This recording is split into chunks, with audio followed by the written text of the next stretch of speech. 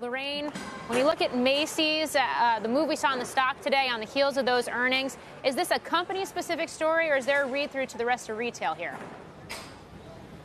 You know, I think it's a little bit of both. Jeff Gennette, the CEO, got on the call this morning and said the U.S. consumer has no appetite for price increases.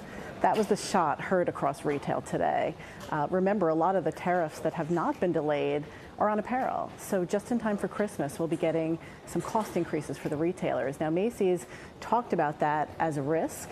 They didn't quantify it in their guidance yet, and that's why we see continued downside risk to both their second half guidance and also to the stock.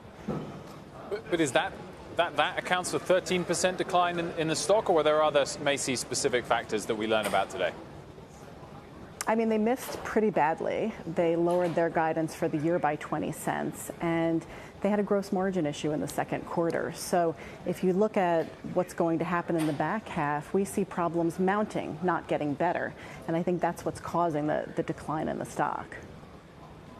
Of course, Lorraine, when you look across the retail sector, I mean, there's different pockets, right? Not everything. I mean, Macy's specifically, department stores. We've been talking about some of the big headwinds that part of the industry has been facing. What do you like when you look at retail right now, and why?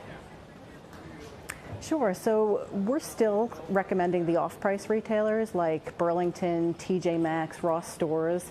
Reason for that is they're market share gainers, and we think that continues. We think the U.S. consumer is becoming more and more value-oriented, but they still want brands. So if you want brands at a value, this is where you go.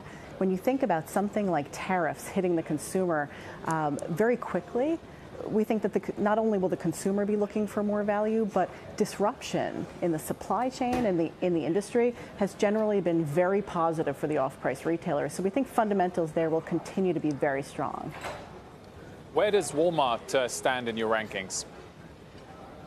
Walmart's covered by one of my colleagues who covers it more from the grocery standpoint.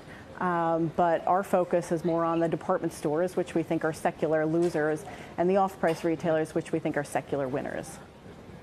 Okay. Lorraine, thanks very much for joining us. Lorraine Hutchinson there with an underperform rating on Macy's following that earnings report this morning and about 13% decline in the share price.